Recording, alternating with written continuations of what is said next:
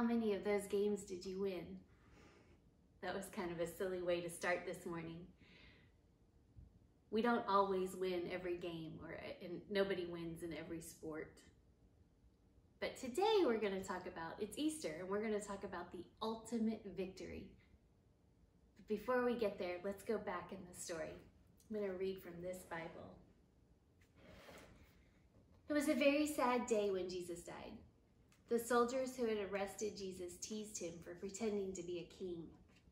They took his clothes and put a king's purple cloak on him. They made him a crown of vines with sharp thorns and put it on Jesus' head.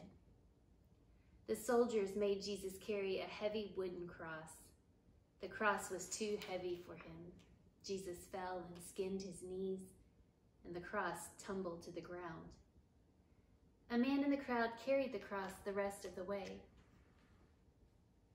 The soldiers nailed Jesus' hands and feet to the cross. They raised Jesus' cross up on a hill between two other men. The other men were thieves, and they were being crucified too. One of the men was angry with Jesus. "If you are a powerful king, can't you save yourself? Why don't you save us too?" But the other thief believed in Jesus, and he shouted back, "Don't you know who this is? This is God's son. He hasn't done anything wrong. We're being punished for our mistakes, but Jesus shouldn't be here."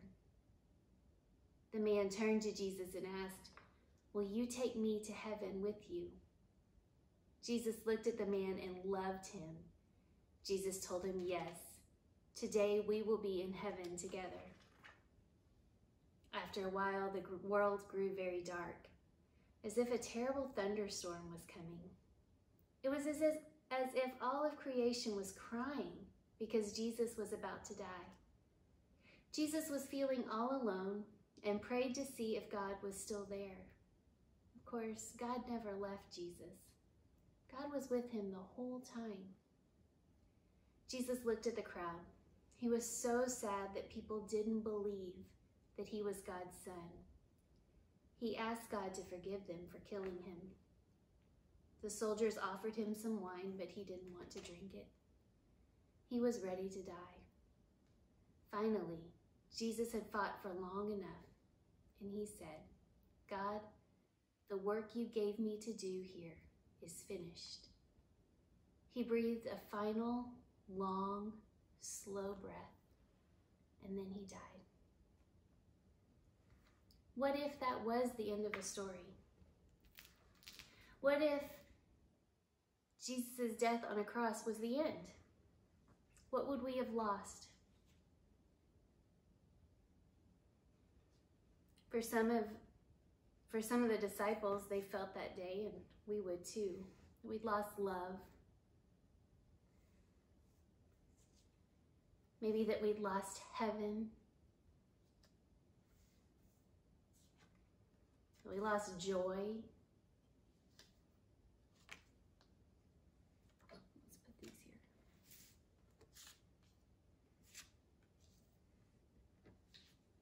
That we'd lost hope and forgiveness.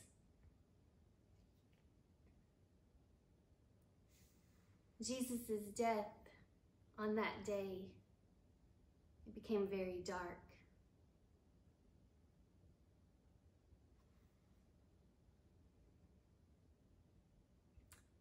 We lost.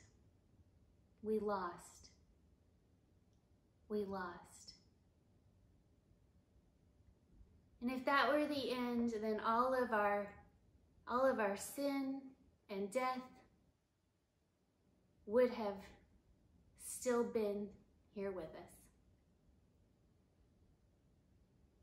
But we know a different story. We know the rest of the story. We know that this is the day of the ultimate victory.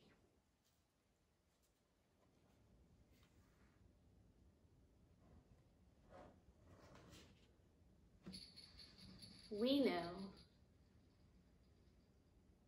that Christ rose again and that Jesus defeated death and sin.